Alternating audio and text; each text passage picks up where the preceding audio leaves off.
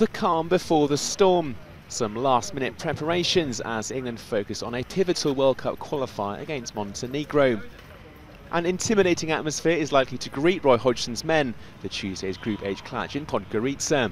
But tensions are already simmering. I've read in the papers some statements from English players complaining about the way the pitch will behave. As far as I know, the English have always favoured the long ball. You are obviously more scared of this game than we are. It really doesn't bother me what people say, and I'm certainly not going to get involved in any discussions about how we play vis-a-vis how other people think we play. We work hard at our game. We're happy that the game we play is a game which we think will give us a chance to win matches, and how other people want to describe it's entirely up to them. 12,000 Montenegrins are expected to will their country on to victory, who can extend the lead over second-placed England to 5 points should they do so.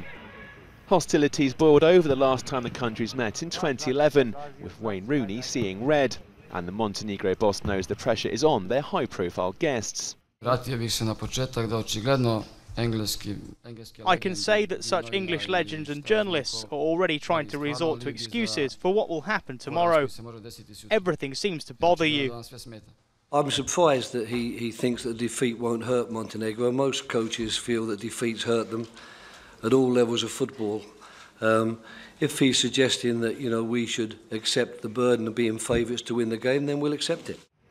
Both sides come into the game on the back of victories, but each against a rather different class of opposition. England hit 8 Ds past San Marino, while Montenegro will be looking to build on a 1-0 victory over Moldova.